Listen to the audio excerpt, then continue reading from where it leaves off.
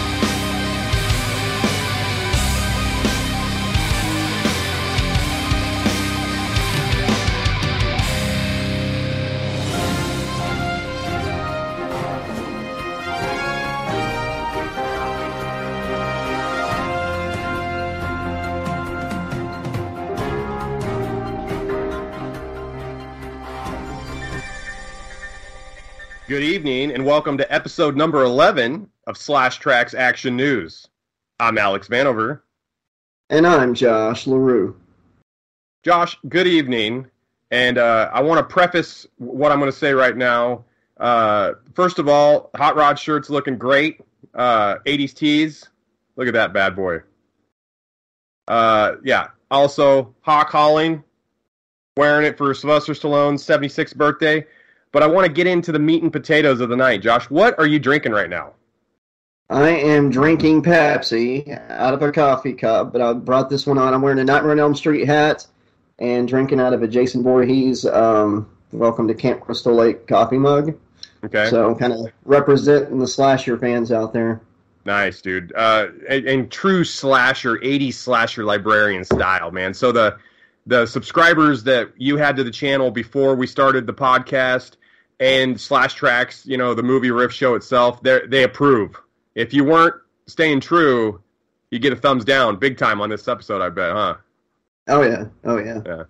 Because we dictate our entire lives what we do on people's comments, right? Exactly. Yeah. That's what I do with the channel. Yeah. Not all the good comments, just like the one dickhead out of all of them. That's the one that sets up the programming for the channel.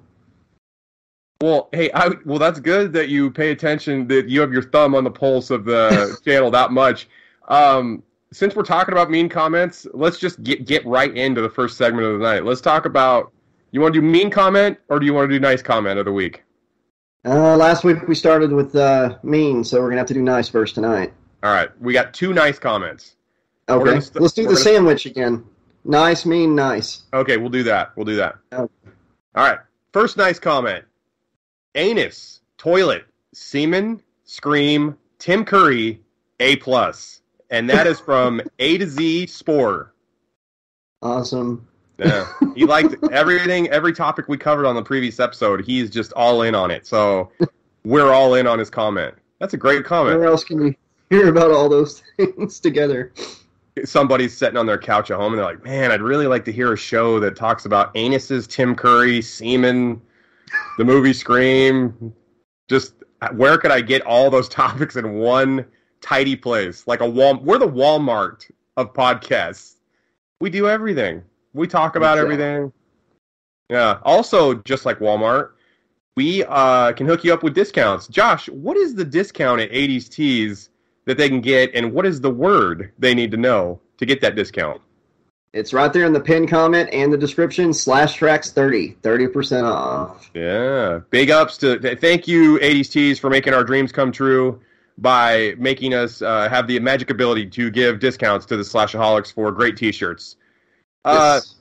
Josh, we're going to go mean comment now. Okay. And I'm going to be honest with you. Writing the episode this week, I was having a really hard time finding any mean comments, and that's pretty rare. Normally, we get a lot of them. Yeah. Things are looking up. Yeah, things are looking up for the Slashaholics, and us in particular. We're not getting a lot of mean comments. So here's a mean comment. Okay. The world doesn't need more podcasts. This is in all caps with an extremely sad face emoji at the end, exclamation point, and that is from Salah Turgrada, or whatever the hell his name is. Nobody cares. I think that stands for dickhead who posts mean comments. Yeah. You know what I have to say to Salih?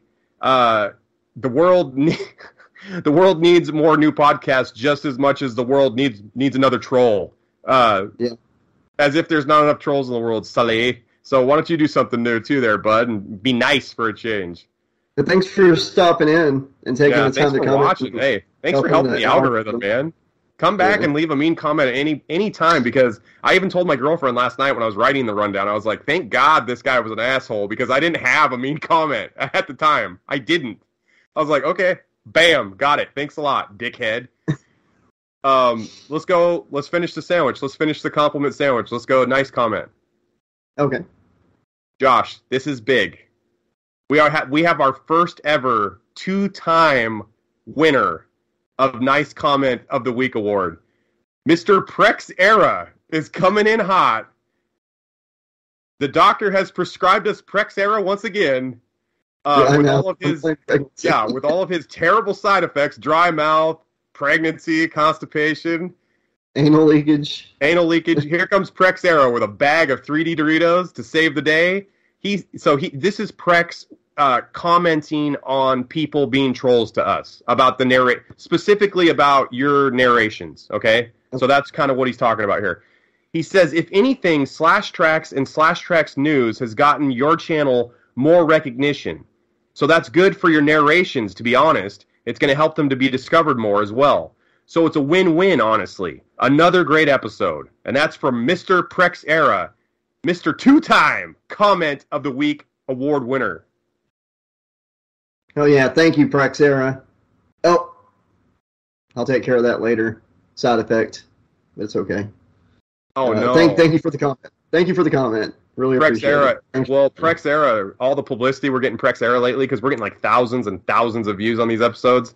Episode 10 has like 51,000 views. Episode 9 has like 51,000 views. Episode 10 is racing towards 40,000 views. All this free publicity that Prex Era is getting, he's getting a life compliment sandwich, Josh, because people are like, man, Prex Era has got all these side effects. My dick's leaking. I get my asshole's sweating.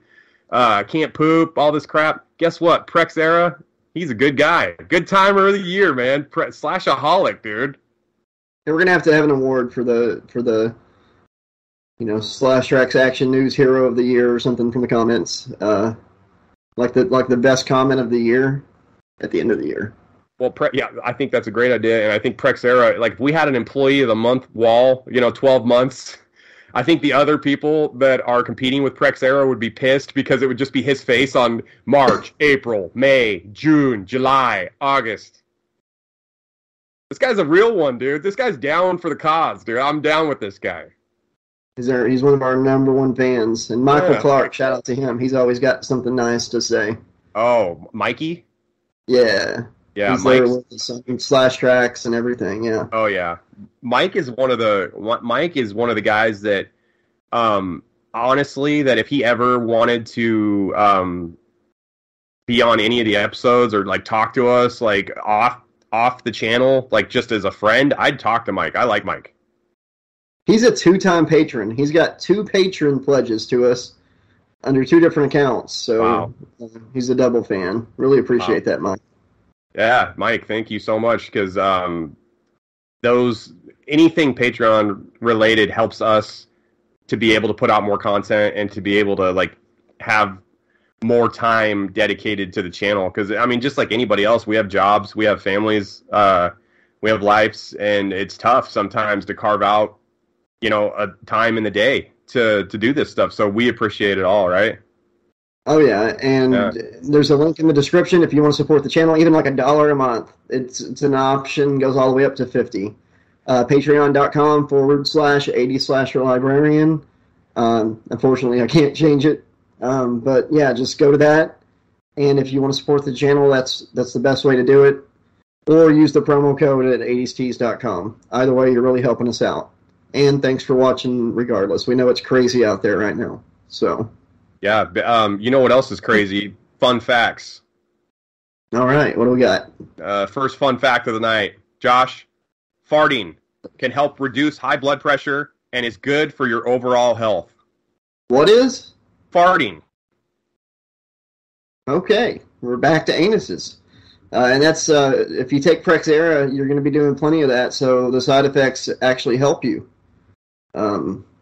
Is that true that it's really healthy for you? Yes, farting. Do you think it's good to not fart? Have you ever felt like you had to fart and not been able to and felt good about it? Like it makes being your a stomach look like teenager, hell. being on a date like in a movie, and you're like holding it in the whole time.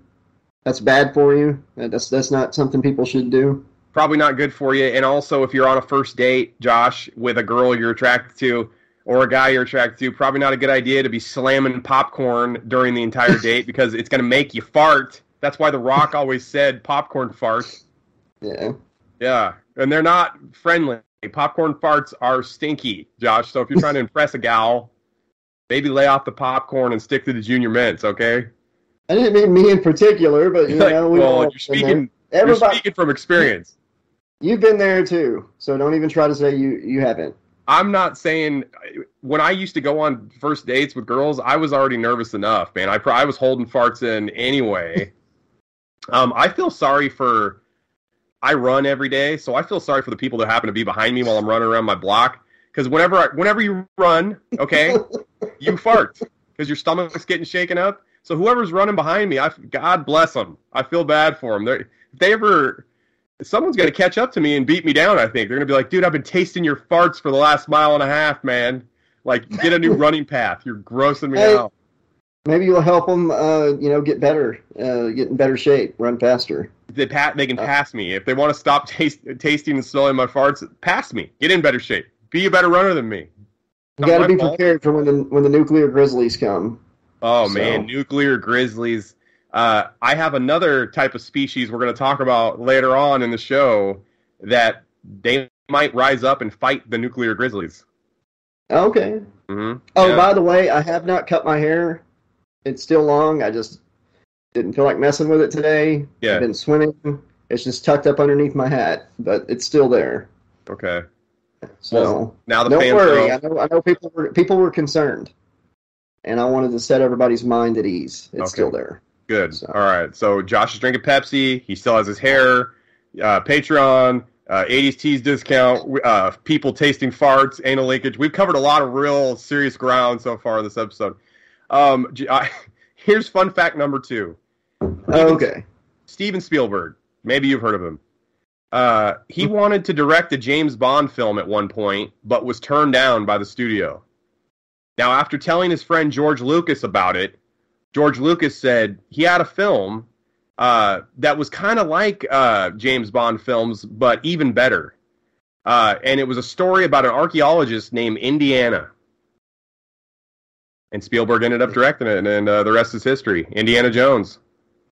You know, I had a thought once that ties into what you're talking about here. It's amazing that that's how Steven Spielberg got attached. But, you know, Indiana Jones is a franchise that I feel like the name could pass to somebody else. You know what I mean? Kind of like 007. I think it could work in that franchise. We got another Indiana Jones coming out soon. So maybe after that one. I thought when Kingdom of the Crystal Skull came out that Shia LaBeouf was going to get the mantle from Indy, but that movie was such a kind of a bomb, kind of a stinky turd. I loved it. People were pissed off that it had aliens, and then he's hiding in a fridge from a nuclear blast. Josh, okay, come on. He's always done, and he really outran that boulder and didn't get hit by any of the blow thingies. I mean, come on. Yeah, it's always been about.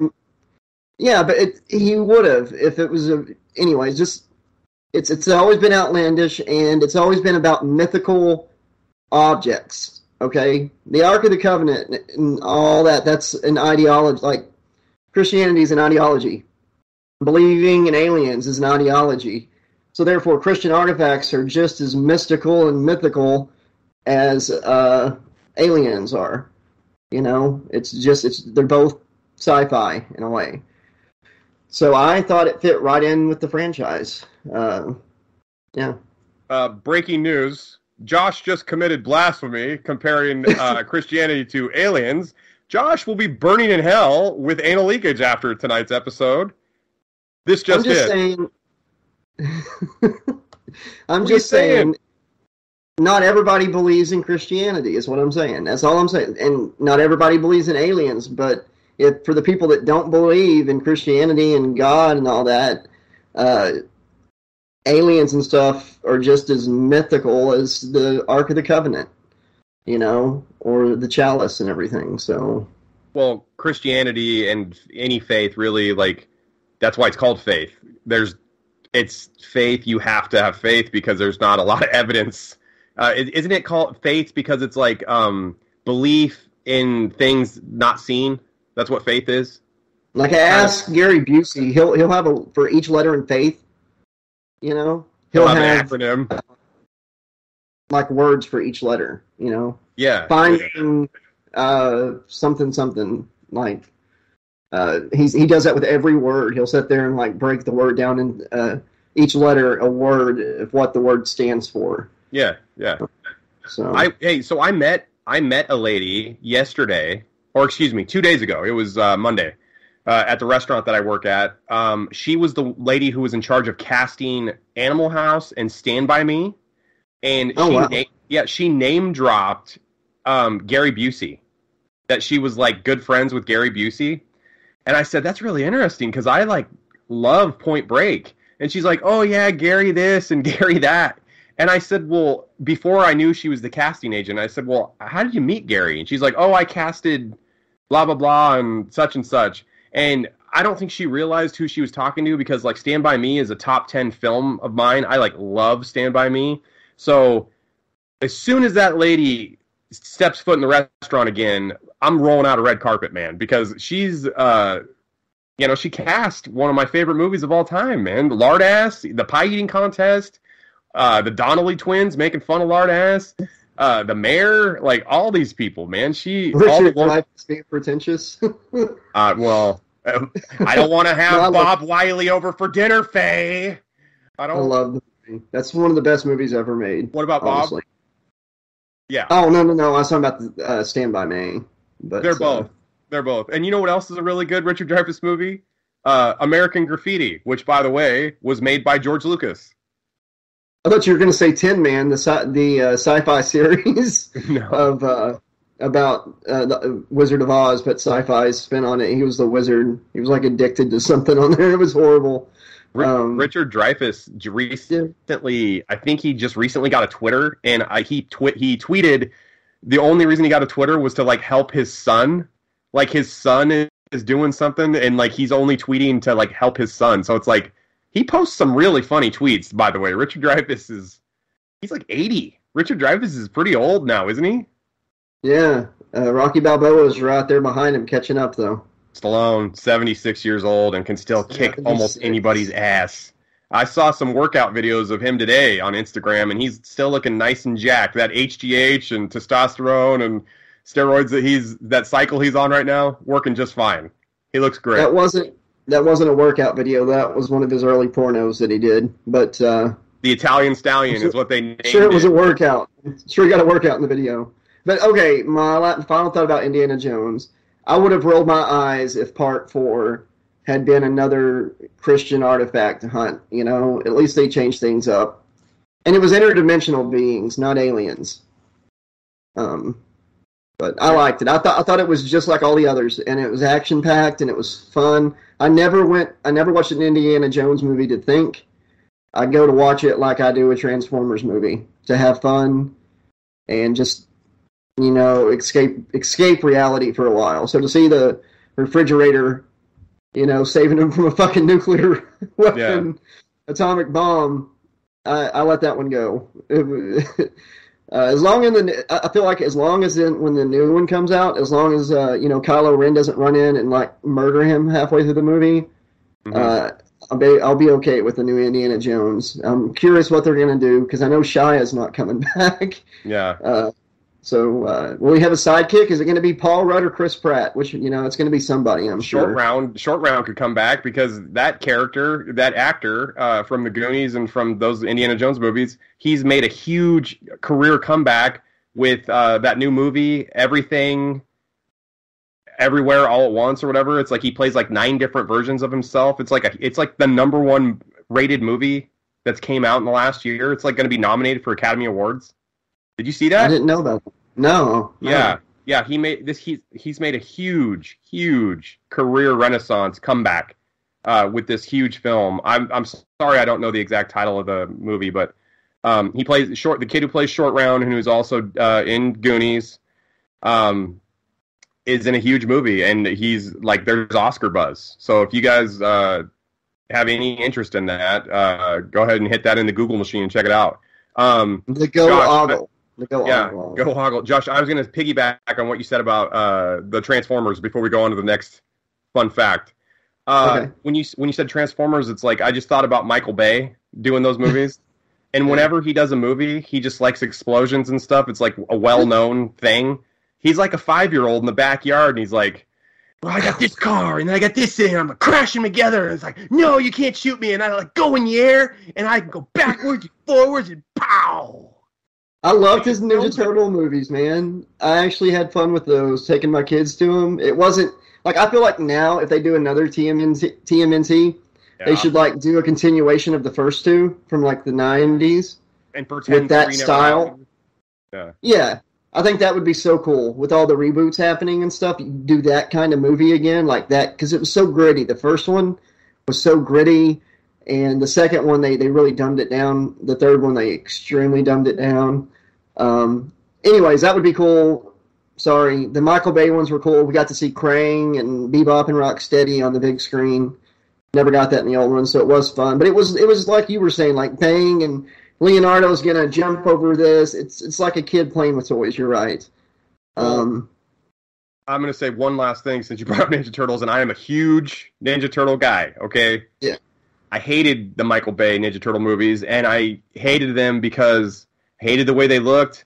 I hated their little backstory. They're basically invincible. Like, they're getting shot by bullets, and they're just bouncing off their shells. They're, like, sliding down, like, avalanches, like, on their shell. They're basically superheroes. What do you need to know to ninjutsu for when you're invincible? Read a book.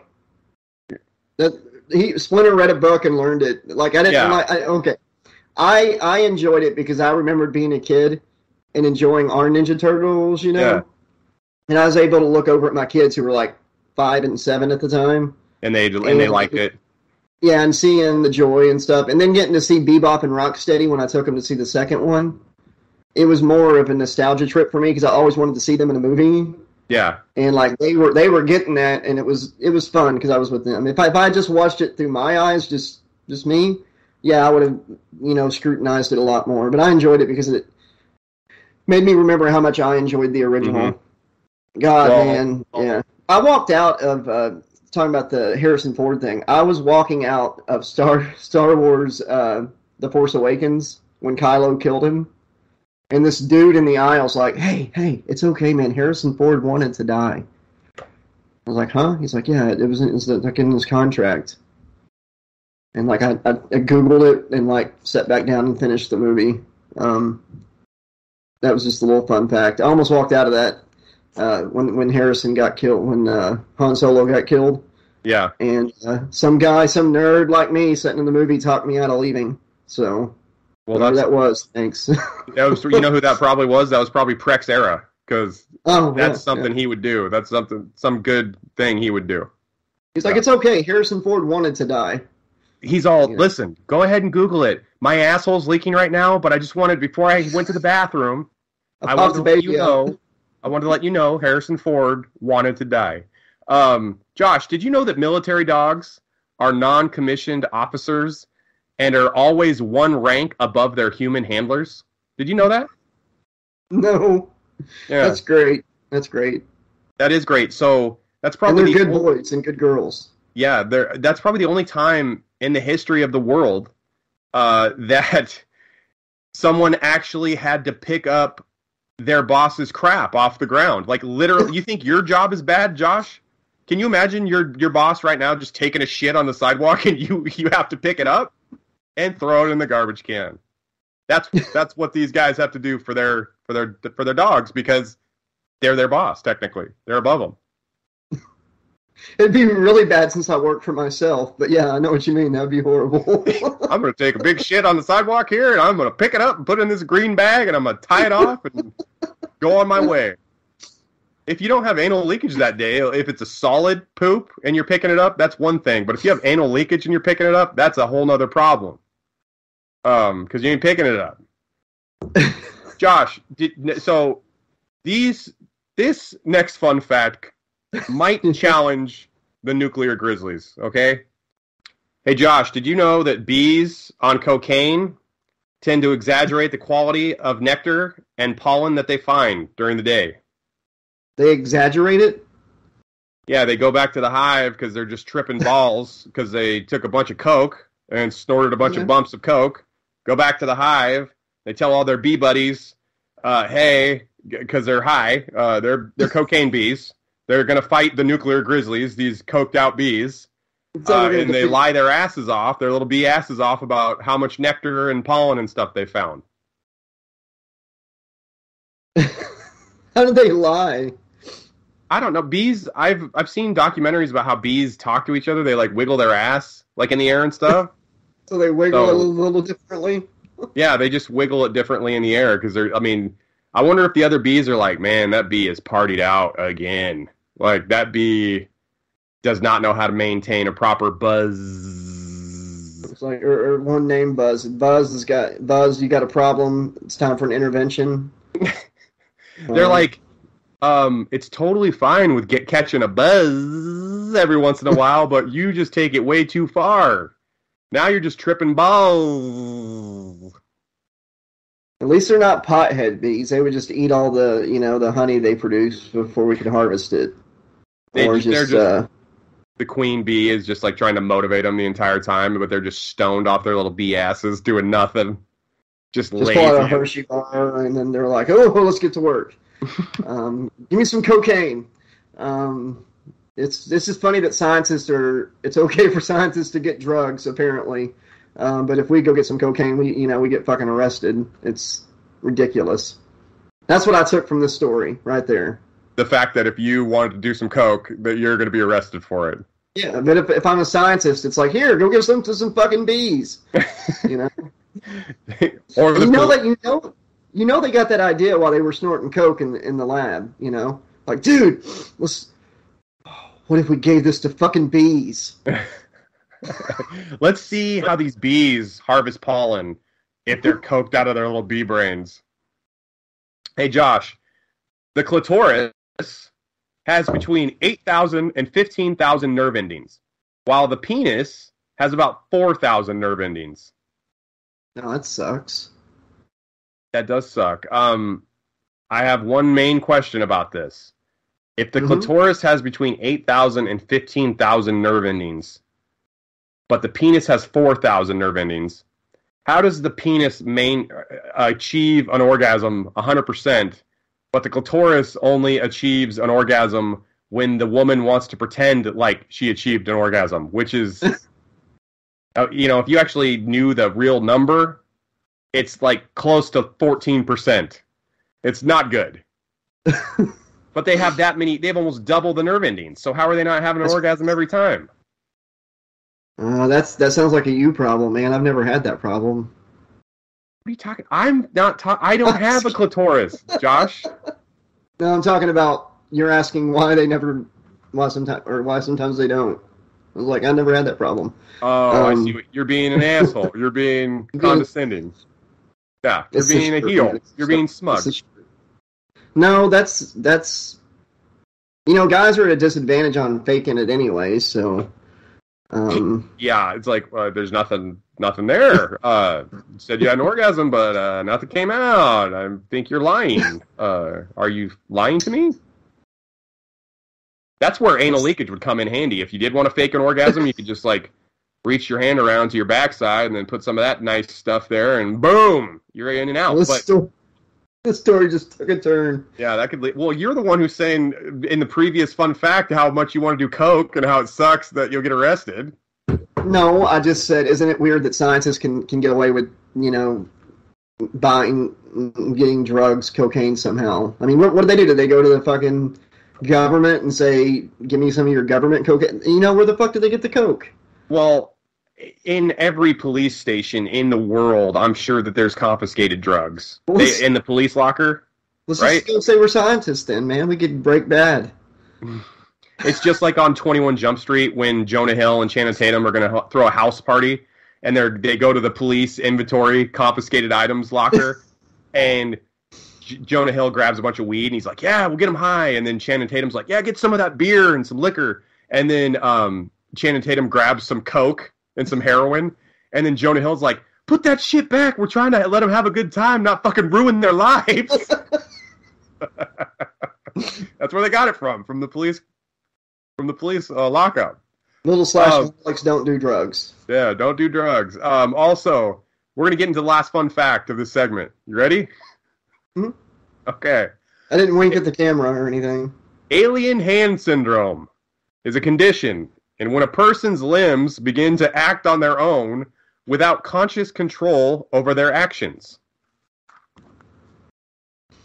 So, like, hand Tourette's? Just your hand starts doing stuff without you knowing about it. So it's like, if I was ever arrested for grabbing somebody's ass or something, I'd just be like, oh, I have alien hand syndrome. I didn't mean to grab that ass. Yeah, or Idle Hands, Devin Sawa, he could have said he had alien hand syndrome. I love that movie. It's a great movie. He got cast in Final Destination based on his performance in Idle Hands, by the way. Fact. Yeah, I just listened to a documentary about that. Devin Sawa was the last person cast for Final Destination, and he's the star of the film. But the people casting it weren't sold on him until Idle Hands came out, and they're like, "Oh, he did a really, really good job in a kind of a horror movie." So yeah, we'll cast him. I think whoever wrote that movie, Idle Hands, was stoned when they wrote the script, but it worked out for them, so it's okay. Oh, they were absolutely stoned. And let's put a little bow on fun facts with the Idle Hands thing and the alien hand syndrome. Alien hand syndrome sounds like something that Cartman made up on South Park so he could get away with something stupid in an episode. That's what it sounds like to me. That's what it is. That's funny. Let's get into some sports. Let's get into sports. Let's get into sports. There we go. Let's get into Slash Trax Action News Sports. All right. Joey Chestnut just won the Nathan's Hot Dog Eating Contest on the 4th of July. He devoured 16 hot dogs and buns. He even had to take down a protester who rushed the stage. So, by the way, Joey Chestnut also had a cast on his leg. So he was competing in the contest in a cast on crutches, wins the contest by eating 63 hot dogs and buns. A protester in a Darth Vader mask comes on stage for his 5 seconds of fame to protest something, Joey Chestnut takes a second, grabs the protester by his neck, tosses him down like a sack of potatoes, sack of shit, continues to eat more hot dogs, and wins his 15th Nathan's Hot Dog Eating Championship in a row. Joey Chestnut. He broke his leg training for the competition. Don't ask how. And the guy was, what was he protesting? Like, I don't remember what he was I didn't even see what he was protesting. You're taking competitions away from hamburgers. I mean, what the fuck was he? Well, they made the hot dogs out of the sows that were saved in the previous episode. He was the fireman that saved the pigs that made the hot dogs, so he was pissed off. He's protesting the local costume store. All they had was masks and no costumes. They were sold out. You know, he wanted the full Darth Vader thing, but all they had was the mask. Yeah, he was actually Dan Aykroyd from The Great Outdoors. He's like, do you know what hot dogs are made out of? Lips and assholes. Oh, I guess that means I'm an asshole because I like hot dogs. Okay. You ever seen The Great Outdoors? Oh, dude, that's one of my favorite movies of all time. Big Bear. Yeah. I've been struck by lightning 67 times in the head. Yeah, love it. Okay, Josh, this next sports story is the sports story it's the gift that keeps on giving. I doubt you've heard about this story because you don't like sports, but this is the crazy one, okay? Bobby Bonilla Day was last week. Bobby Bonilla was a player that played for the New York Mets, and Bobby Bonilla just got his 12th installment of $1,193,248.20. Now, listen to this. The Mets have paid him $14,318,978.40 for him not to play.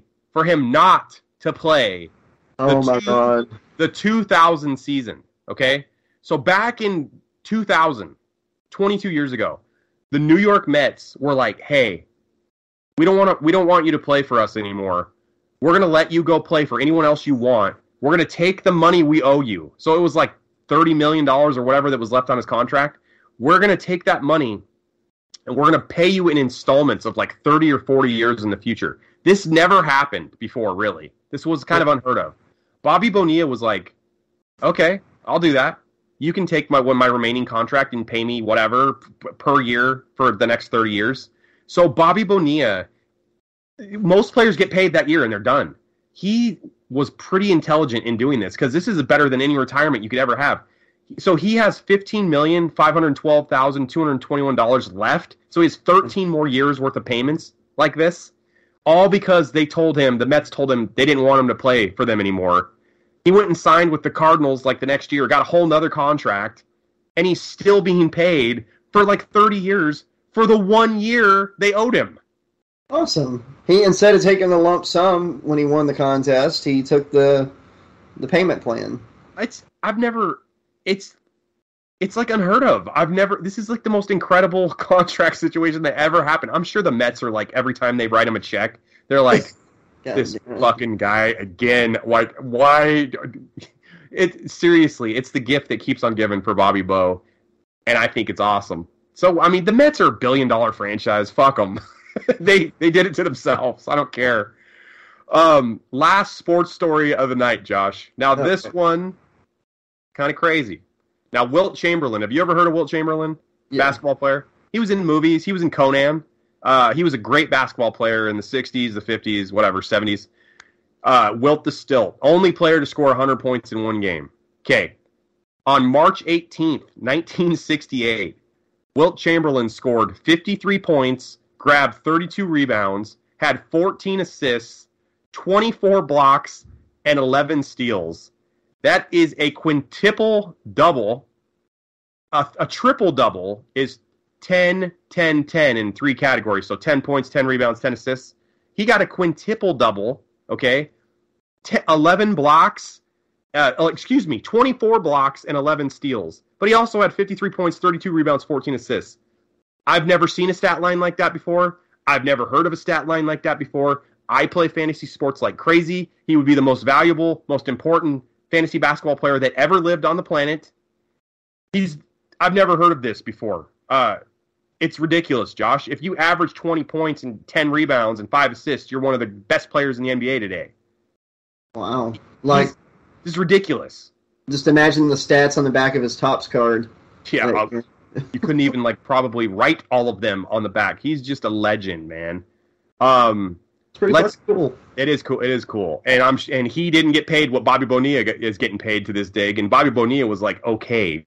Wilt Chamberlain was Michael Jordan before Michael Jordan. Ridiculous. Let's get into Slash Trax wrestling. First off, before we do, speaking of wrestling, the Hot Rod shirt here, Roddy Piper, and your Hawk Halling shirt celebrating the 76th birthday of Sylvester Stallone. Yeah, happy birthday, Sly. You can get your favorite shirt, too, over at 80stees.com. And be sure to use the code, Alex. Slash Trax 30. To get 30% off your purchase. That's a big chunk of change taken off. So go find your favorite shirt. And they got other stuff, too, there. There's all kinds of amazing stuff on this website.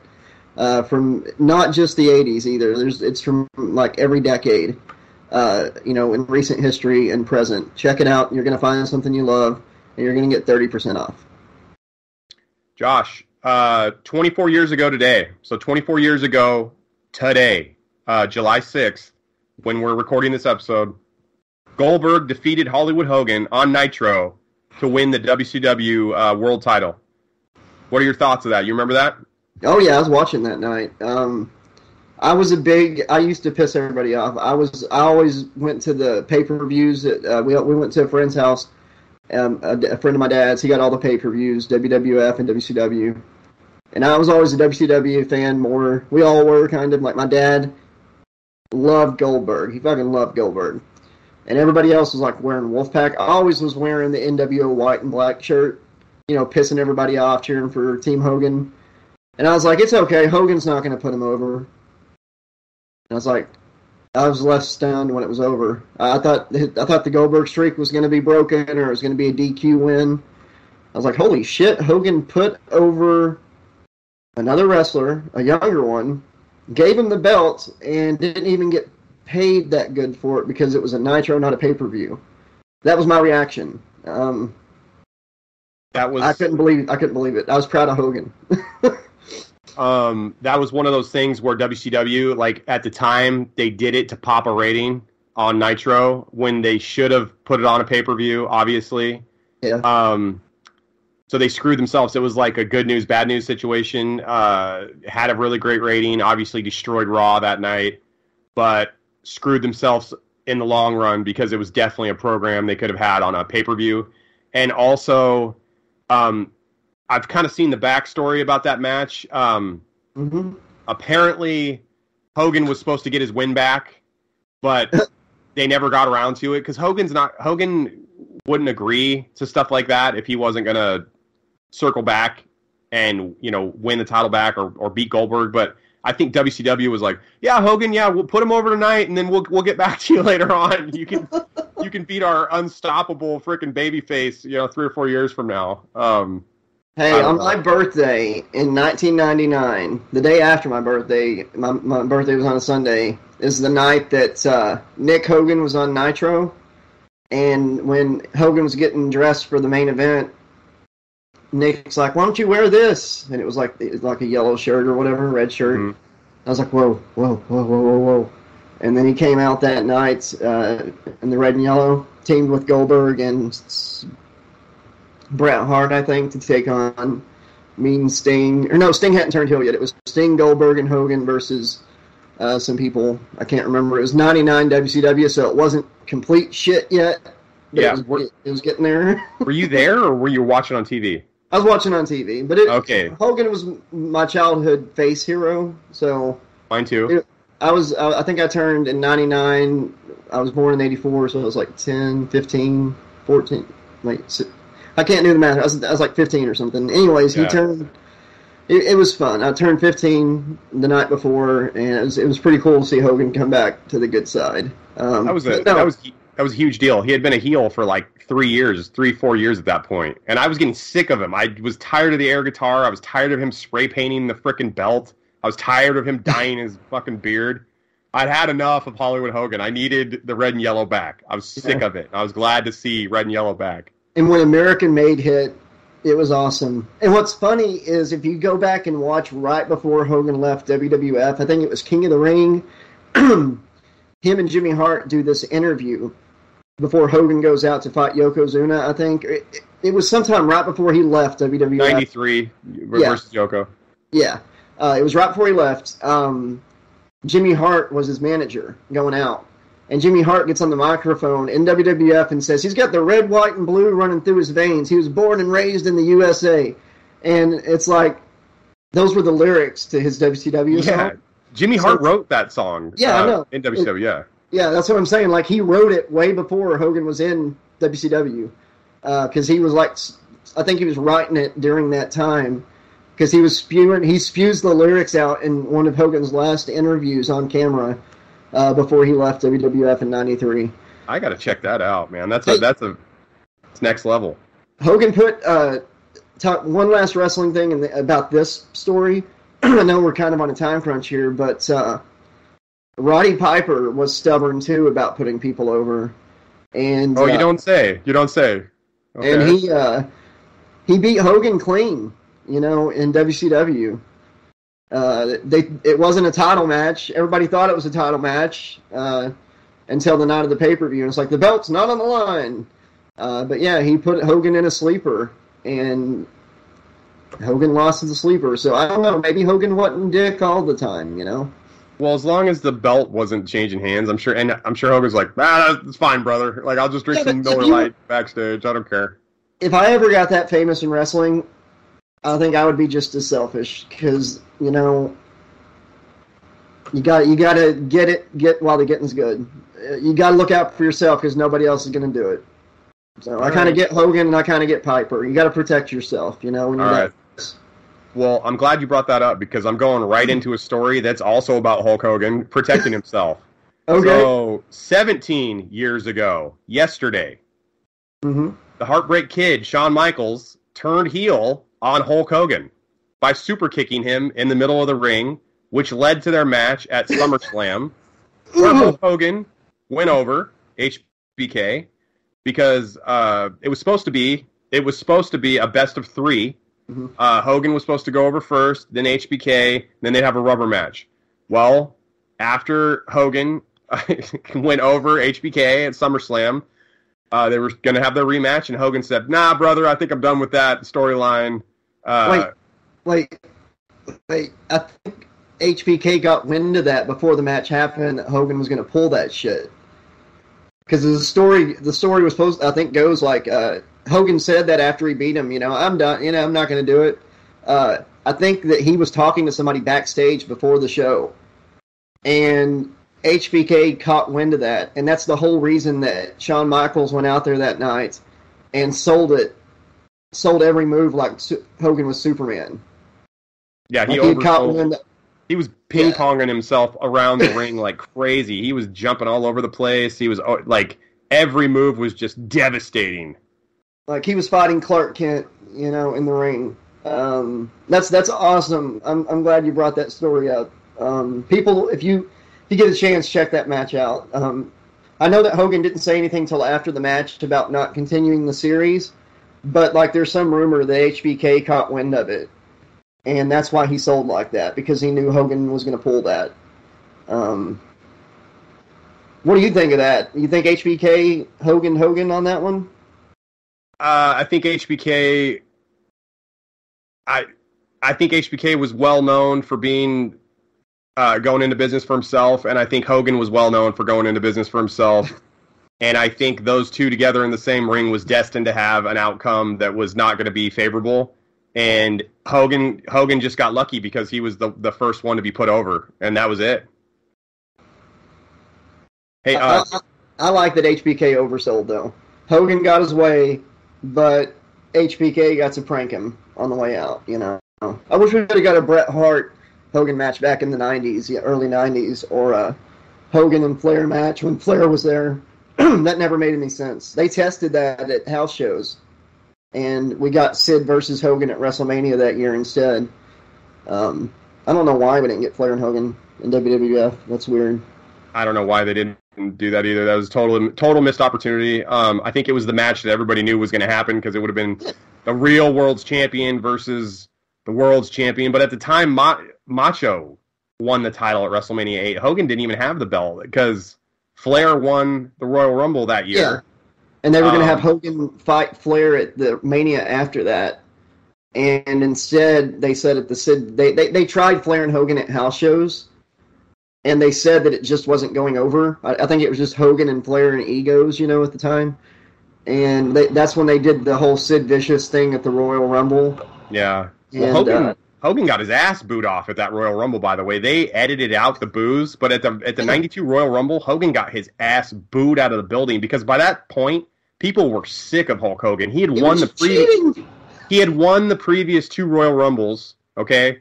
And then at 92, when he gets eliminated, he pulls Sid out. So Sid didn't even really get eliminated. Hogan eliminated him. Hogan was already eliminated. And then Hogan was like doing heel moves. He was biting people. He was like raking their eyes and stuff. Hogan was doing heel shit. Kind of interesting. Speaking, let's get into one more wrestling story and another wrestler who would go into business for himself quite frequently. Who do we got? We got the Ultimate Warrior. Were you aware that the Ultimate Warrior almost signed again with the WWF in 1997? A year after beating Triple H and leaving? No, I didn't know that. Yeah, so apparently the WWF at the time, which is WWE now, caught wind that Ultimate Warrior was negotiating with Eric Bischoff and Hulk Hogan to come back. So Vince McMahon's like, Pritchard, Cornette, get Jim Hellwig on the phone. I got to offer him something right now, pal. So they faxed him over a contract offer. And by the way, the only reason I know about this is because it leaked. So it leaked in the last month, this contract offer. Yeah. Apparently, this is what they offered him. $750,000 a year on the downside guarantee. So $750,000 a year guaranteed on the downside. A net 35% on all of his merch, which most wrestlers only got 28%. Yeah. And then this is the one, and you as a wrestler are going to appreciate this one, a max of 14 days on the road out of the month.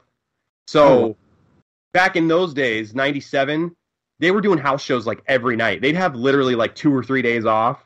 So the $750,000 a year and the merch stuff, that's what Undertaker and Shawn Michaels were getting. So he's bringing Ultimate Warrior back in, top guy, immediately paying him exactly the same as the 2 top guys in the company. And he's going to give him 7% more on the merch and far, far less days on the road. And for some reason, the Ultimate Warrior turned that down. They must have paid him so much money in WCW for him to turn that deal down in WWF. I mean, so much money. And I'm sure Vince was like, you can even wear stupid hats out to the ring, and smoke a cigar, like he did in his last run in '96. When he wrestled Goldust, and he was wearing his Ultimate Warrior hat.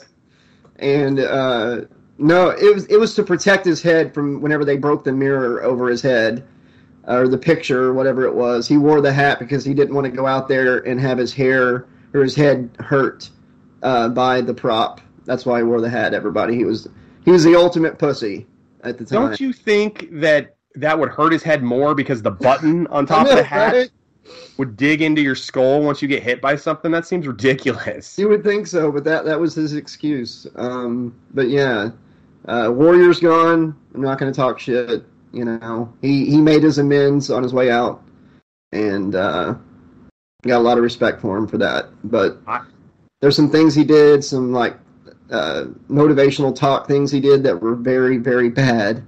If you want to keep a positive view on the Ultimate Warrior, do not Google his talks that he did in colleges and stuff. You don't want to know.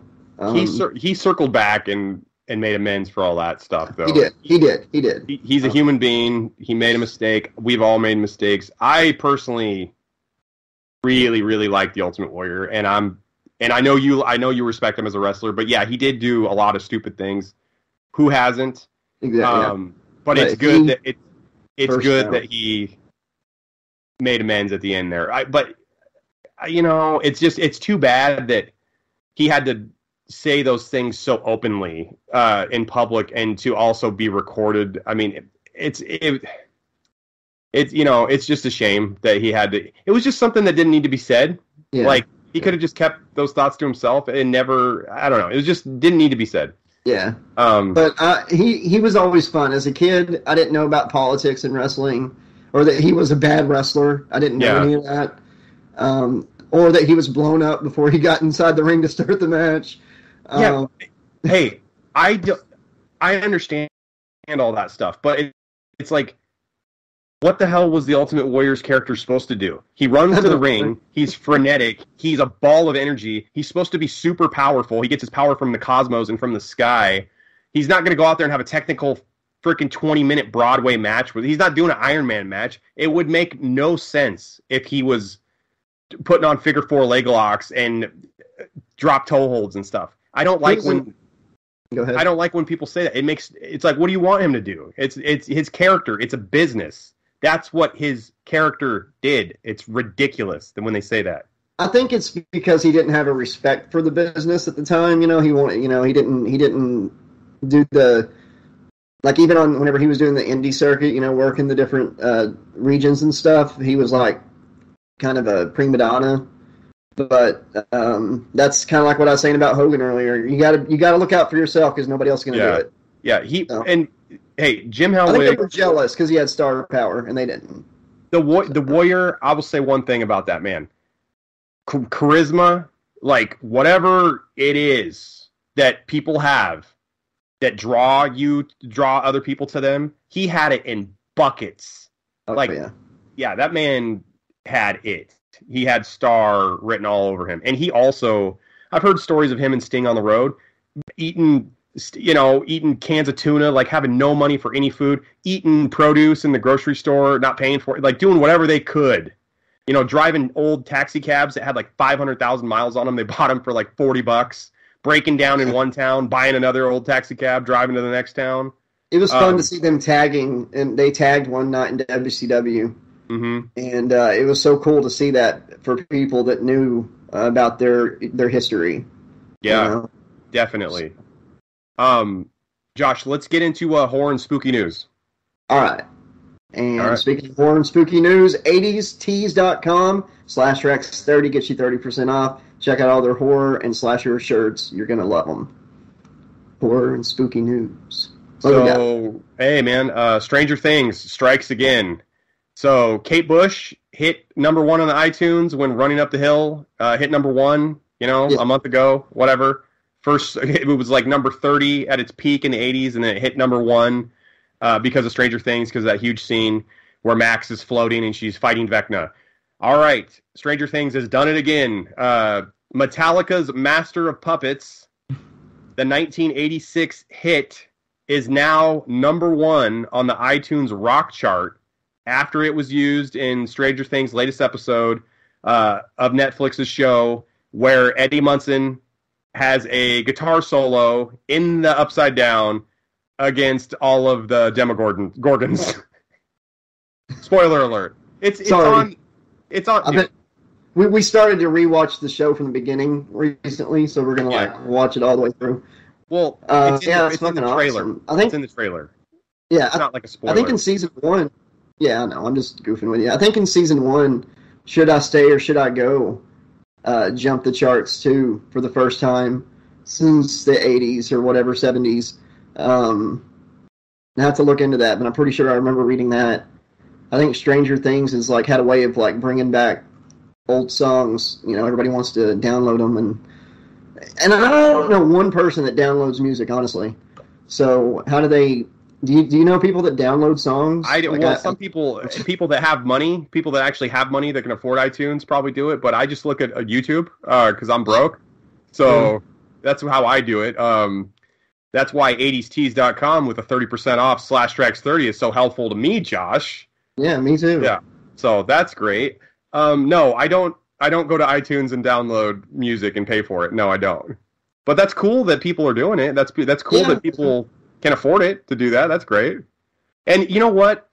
A band... It's cool. Stranger Things is bringing it back. Hey, Josh, it's good that a struggling band, like Metallica, is finally catching a break after all these years. You know? I know, especially after all that Napster stuff took all the money back. It's nice to see Metallica getting paid again. They've been struggling for decades because of Napster. It's nice to see things come full circle for Lars and the boys. Yeah. So that's good. Yeah, I'm proud of them. Josh, second spooky story of the night. It is 99 days, officially, until Halloween Ends is released. Oh, wow. I need to hurry up and watch Halloween Kills. That's my thoughts.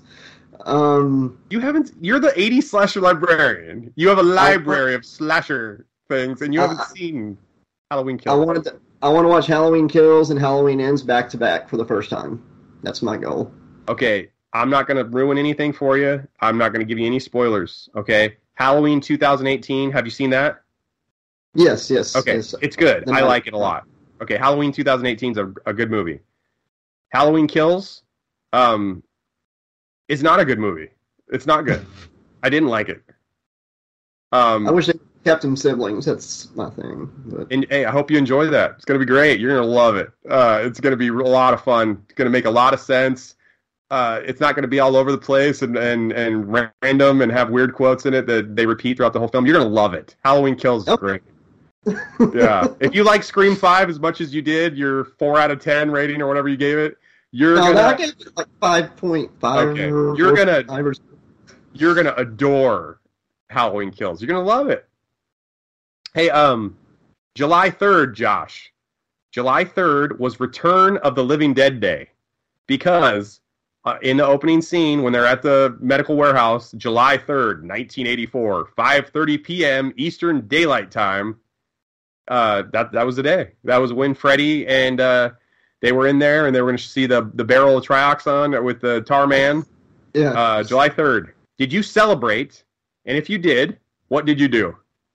I just emptied out the clown barrel and climbed in, and no, I didn't know that was the thing, man. I didn't know. Did the clown have Trioxin in the barrel? I'm pretty sure that's what that shit was. It was either that or clown shit. So oh my God, a radioactive zombie rodeo clown versus a nuclear grizzly versus a cocaine bee. And murder hornets. We'll throw them in there. Murder hornets. Yeah, murder hornets were a thing, man. I haven't seen one, but if I do, I'll know. Huh? On cocaine. Murder hornets on cocaine. That would be... there's a guy on YouTube that goes around the world to get stung by every stinging thing. And, there's a murder hornet episode and stuff that's even worse. He purposely gets stung by them. What happened? This is pretty bad. I'm going to probably pass out. What happened to the murder hornet thing when he got stung? I think that's the one that made him pass out or something. It swelled up and it was crazy. It's crazy. He found something worse than murder hornets. I can't remember what it's called. You have to look it up, but yeah. Murder hornets. I'm less afraid of the murder hornets themselves and more afraid of the person who actually named the murder hornets. Right. I think they're just trying to fuck with everybody. Yeah, just psychologically fuck with everybody. It's like if you thought killer bees were bad, wait till you meet the murder hornets. Josh, let's get into the last segment of the night, man. Let's get into headlines. Headlines. All right. Headlines. Netflix is planning to hire everyday binge watchers to watch and rate their new original content. These binge watchers could get paid upwards of $3,000 per month. Wow. Sign me up. But my conditions are you got to let Glow have a final season like you promised them. And we need a 2-hour movie to tie up Santa Clarita Diet. Then I might help, so. Yeah, Netflix has a really bad habit of getting people into shows of their original content and then just pulling the rug right out from underneath them. Yeah, they promised Glow a final season, and then because of coronavirus, nah, you're canceled. And the show was really good. Anybody that has Glow, watch Glow. I love Glow. Yeah. If you want to, since it sucks that it ends the way it does and they don't get a final season, or they could have gave them a movie. It pretty much ends where the real Glow production begins, if you want to see it that way. They're going to have to use different names. They're about to start their TV show, which you can go to YouTube, and the entire catalog of Glow from the 80s is on YouTube. So I just look at the TV show as kind of a prequel. to what you can go watch on YouTube. Just look at it that way, and you'll enjoy it better. It won't be such an open-ended ending. There's a lot of creative liberties taken, but the first 3 seasons, the names don't match up to what was in the real Glow.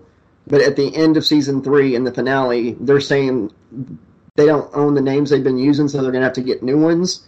And I think the final season was going to have, actually have the names from the 80s. And it was going to be their 100-episode thing.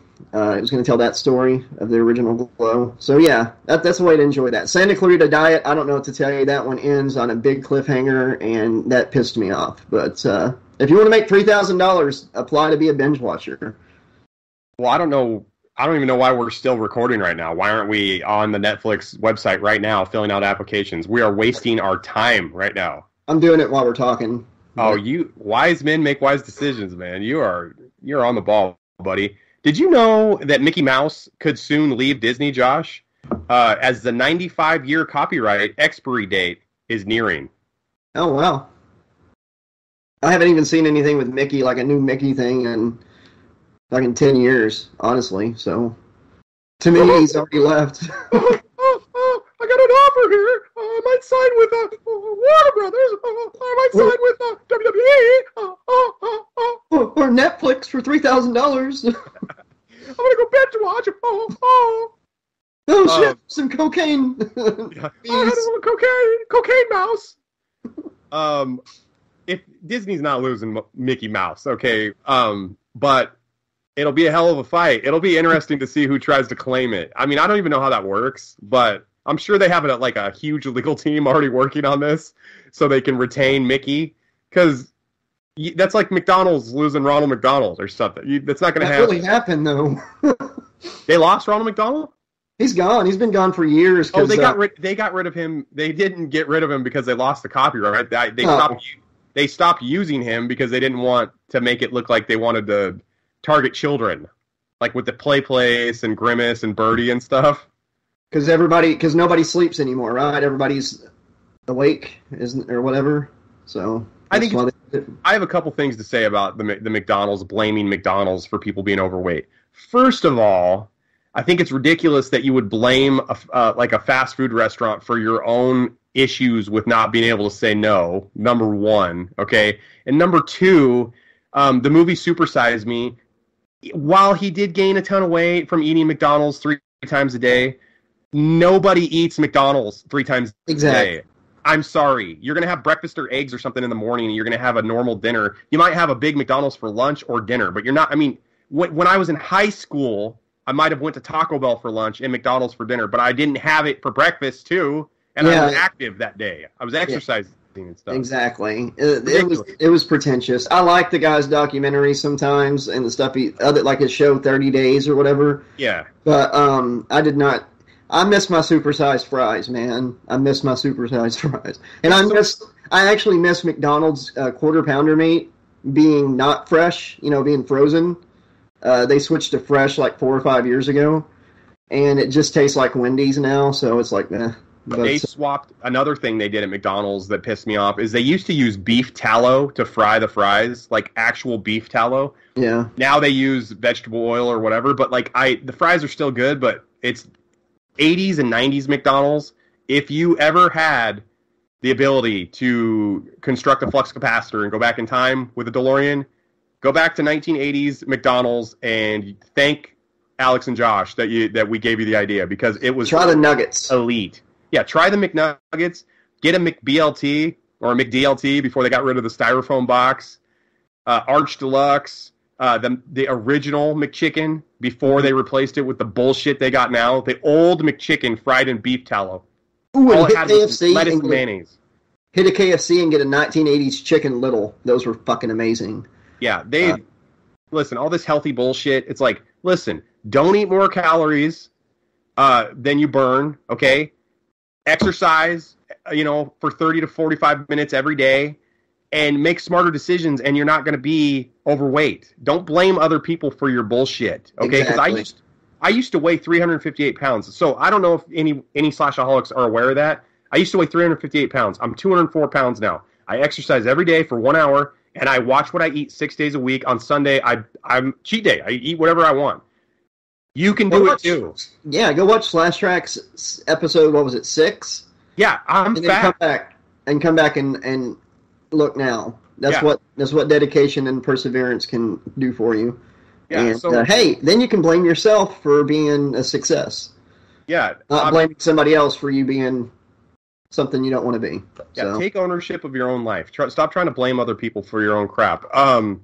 So, Josh, here's another story.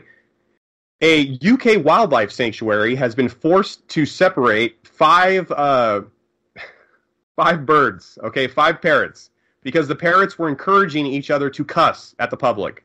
So this UK wildlife sanctuary had to separate Billy, Eric, Tyson, Jade, and Annalise because they were encouraging each other to swear at the customers.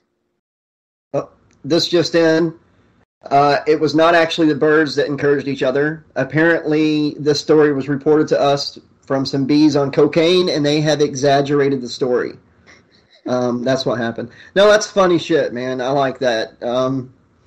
I don't even have much to add to that story. That's great. I don't understand. I love Why those would things.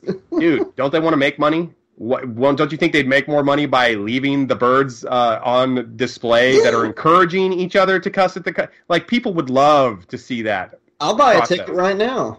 You know? Yeah. Yeah. Oh yeah. We got to get our Netflix money first. We got to get our binge watching money because we can't afford a ticket. But if we could, we'd go do that. Josh, if we did have a lot of money, where would we go to find the nicest shirts in town? And actually, we don't need a lot of money, just a little bit of money. Yeah, just a little bit, because we have Slash Trax 30, the promo code to use at checkout at 80stees.com. Yeah, baby. Don't need a lot of money when you got a 30% off discount like that. Josh, one of my stories, we already covered it earlier. Today is Sylvester Stallone's 76th birthday, so that's why I'm wearing the Hawk Hauling over-the-top shirt. Mm-hmm. Just want to touch on Sylvester Stallone really quick before we get into the last story of the episode. Sylvester Stallone has played a huge part in my life. I remember being a little kid whenever the United Artists logo would come on any film. If it wasn't a Rocky movie, it could be United Artists. I immediately thought it was a Rocky movie and wanted it to be a Rocky movie. So I'm like 3 or 4 wanting every United Artists film to be a Rocky movie. Yeah. He was in all the Rambo movies, obviously. He wrote most of them, starred in all of them. Wrote, directed, starred, produced all the frickin' Rocky Rambos.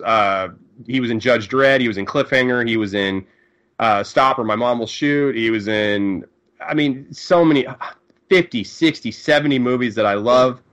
He was in Copland. He gained a bunch of weight. He went full method to get that role.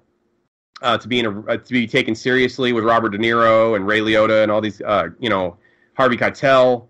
Stallone's a really, really nice guy in real life. He's funny. He's an artist. He's affable. Happy birthday to a man who made my childhood and my life very, very fun and a heck of a lot more entertaining. Happy birthday to Sly, a hell of a guy. Yeah, happy birthday, Stallone. And also, hey, by the way, Hulkamania probably would never have blown up as big as it did if it wasn't for Sylvester Stallone casting Hulk Hogan in Rocky III as Thunderlips, by the way. Thunderlips, brother. Yeah, Hulkamania was bubbling a little bit, but it got fully over after Hogan's appearance as Thunderlips. Yeah, so anyway, thank you so much, Sly. Let's get into the last story of the episode, man. Okay, let's do it. All right. Teen given $500 check after turning in $135,000 in cash he found in Albuquerque, New Mexico. What was he given? $500. Kid, keep the money. I told people this on the couch story. This is why you don't be the hero. The world doesn't take care of its heroes. Okay? I hate to say it. It's not a movie. Heroes are not taken care of. This kid turned in all that money and got $500 for doing it. He would have had $135,000 if he hadn't done that. So that's crazy. Jose Ramirez or Romanes or Ramirez or whatever his name is. This kid goes to this ATM in Albuquerque, New Mexico, looks down right by the ATM, sees a bag with $135,000 in it, and then he actually called the authorities or whatever and turned it in. My first thought, so he's in Albuquerque, New Mexico, and he finds $135,000. Walter I would White. have thought that Jesse from Breaking Bad left it as a kid. Yeah, bitch. Yeah. Hey, what it was is he didn't see the swarm of bees. They actually brought the money there to meet their coke dealer. You know, that's called a callback. They would have needed the entire fucking hive to carry that much cash. That's what I'm talking about. They carried it. The whole hive did to get their coke. So that guy fucked over. Speaking of Better Call Saul and Breaking Bad, there's a new teaser out where you hear this a repeat from a Better Call Saul episode of season 4 where this guy found him in the Cinnabon in the present day in his secret identity as Gene. Yeah. And he's like, "Come on, man, say it. Just say it. I know who you are. You know who you are. Say it." And they did this teaser, and it sounds like maybe Mike and then Walt, and then it's plain as day in the teaser. You hear, "Come on, man, say it," and it's Aaron Paul. It's Jesse. So the last 6 episodes of Better Call Saul are dropping, like in a week. They're going to start coming out, and Jesse and Walt will be in at least an episode or 2 of those. Oh, so man. It's going to be fun. Sign me up, dude. And, hey, if those bees were heading to get drugs in Albuquerque, they were definitely getting blue meth from Heisenberg. They weren't doing coke. They were getting the meth. They were getting the good stuff. And when they get it, they're going to go eat some Los Polos Hermanos. So to wrap this little story up, so he ended up getting the $500 check from an electric company called PNM Electric Company. So he didn't even get the money from the ATM company. He got it from the New Mexico Electric Company, who probably wanted some publicity. Like, hey, we rewarded this kid.